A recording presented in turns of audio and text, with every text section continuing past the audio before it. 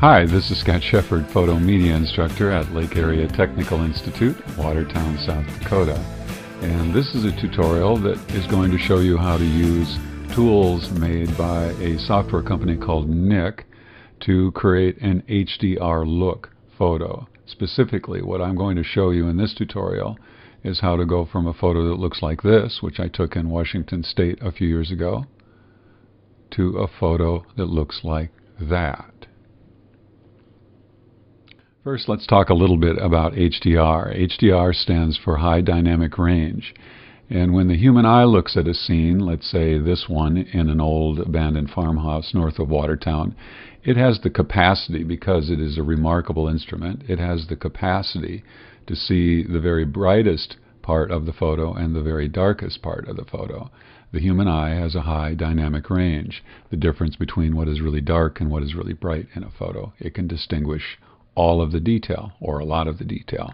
The camera, on the other hand, sees things very differently. If I expose for the bright part of this scene, I can see the trees and the corn and the sky and the sun that filters in onto the floor, but I can't see the details in the shadow. And so that if I expose for the shadows, what I see is the interior of the room, but as you can see, all of the details are gone in the very brightest part. So the camera has some limits in terms of the dynamic range.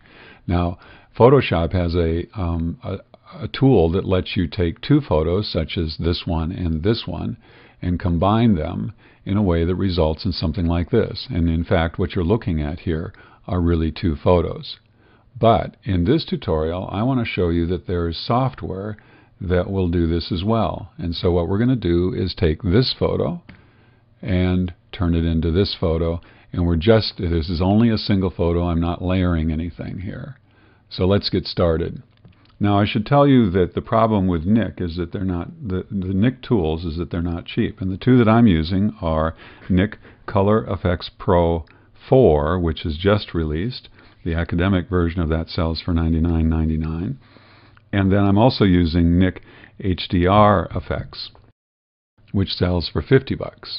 I'm going to start with Color Efex 4, and this is a little bit of a formula that I've created. So I'm going to go to Filter. Now, by the way, these are this is software that you load and it becomes plugins in Photoshop. And I go to Filter, Nik Software, Color Efex Pro. Now I'm using a very cool tool that's part of the new Color Efex Pro set called Tonal Contrast. And it's down towards the bottom on the left. The tonal contrast tool is very cool because it will let you adjust mid-tones and highlights. And actually what I'm trying to do to this photo is adjust it so that we have better detail in the clouds, but also a little better detail in the shadows, which are the trees, for example. So I've used the tonal contrast to adjust the details in the highlights, which are the clouds. I'd like to see a little bit more detail there. I also want to adjust the midtones a little bit, which are the medium dark part of this, and then also we can adjust shadows as well, although we're not seeing so much difference there.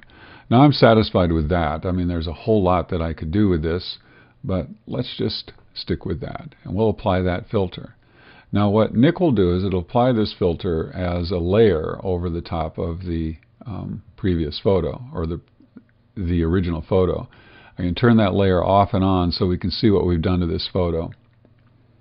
I can also adjust the opacity of the top layer if I think that I've overdone a little bit, but in this case I don't mind overdoing it, because actually the next step is going to really take this photo over the top in terms of software effects. So what I'm going to do here is I'm going to flatten this photo into one layer, and now I'm going to open up another set of tools. This time it's HDR Efex Pro. And this is where the software really does something to the photo that turns it into something that's just not quite real. Now, by the way, this is the default, but you notice all the way down the side there are all kinds. In fact, there are 32 different subsets of this filter that you can apply. Now I've worked with this a little bit, and actually the one that I'm going to apply is the one called Vibrant Textures. And you can see what that does to the photo. Now if I go Vibrant Details and Colors, it actually adjusts it a little bit. It actually takes the color that's in this photo and really boosts it. It's already boosted quite a bit in this one as well. And over here you can see that there are all kinds of adjustments that you can make to this photo. Frankly, I'm going to leave it as it is. And so I'm going to click OK.